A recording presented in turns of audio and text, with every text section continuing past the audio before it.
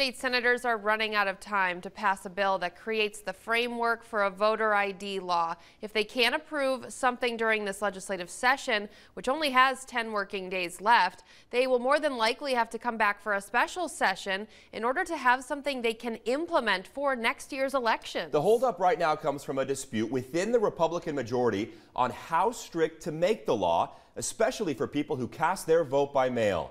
10:11 Now's John Grinvalds is unraveling all of this for us as he spent the day speaking with senators. He's live tonight with what he's hearing. John?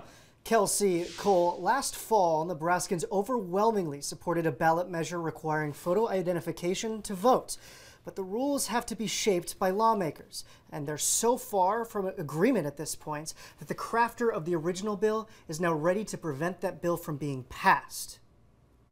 It's another fault line in a legislative session full of controversy, a voter ID framework, and there are high stakes at play. If the legislature doesn't come through with voter ID in this session, then we're going to have a lot of trouble implementing voter ID in 2024.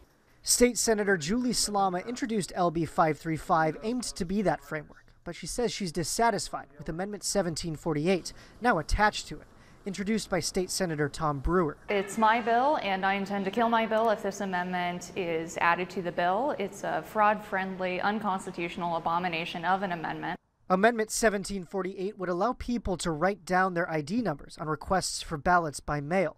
Slama says that's not enough to secure elections. She says her proposed amendment would require citizenship verification and require extra steps of identification for those voting by mail. This week, the Government and Military Affairs Committee, chaired by Brewer, approved Brewer's amendment and not hers. It's doing what the people ask us. Voter ID. It's very narrow, and there's some that thought it should be bigger. It should be about election reform. It's not. It's about voter ID, and that's where we have it. Slama is also calling out what she claims to be executive branch overreach in that committee. They worked with Secretary of State Bob Evans' office while honing the language of the bill, and Slama says that led to Evans' office, quote, hijacking the process alongside those who oppose voter ID. Evans says he and his staff only participated when invited. We were asked to provide input. We provided the input that we were asked to provide. That's what we've done. There's also the issue of money.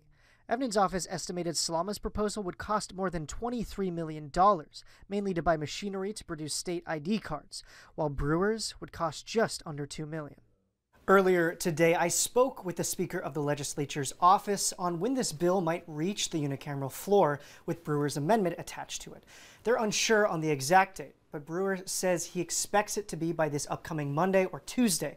Otherwise, he says they might not have enough time to get it through the required 3 rounds of voting. Reporting live in the newsroom, John Grinvalds, 10:11 Now. It could come down to the wire. John, thanks for that report.